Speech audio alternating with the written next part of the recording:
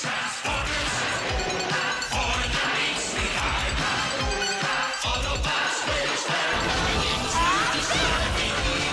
name's Swindle. Hello everyone and welcome back to December 31. Today we'll be taking a look at Transformers Legacy Evolution Breakdown. And yes, finally a good figure.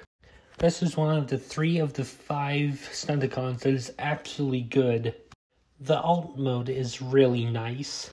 And I think that it's trying to be a Countach, but I'm not 100% sure. However, this figure has lots of retooled parts, which helps distinguish it from Wild Rider. You also get weapon storage. Overall, this figure so far is better than the previous 2 Stunticons, and it easily has to be one of my more favorite alternate modes. Top 2, at least. Even if you don't have the spoiler attached, the figure still looks amazing. But it won't be top 2 material anymore.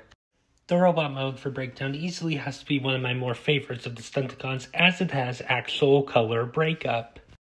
You get blue paint on the legs as well as blue and silver on the chest. My only complaint is that the head can fall in, which did not happen on the Wild Rider version. However, as a team, they don't look that bad. And for a side-by-side comparison, here he is next to Wild Rider. And so far, Legacy Evolution has been off to a good start. As for my final thoughts, I do recommend this figure if you can find him for retail price. But let me know what you think down below. As for me, remember to like, comment, and subscribe, and I shall see you all tomorrow for day 4.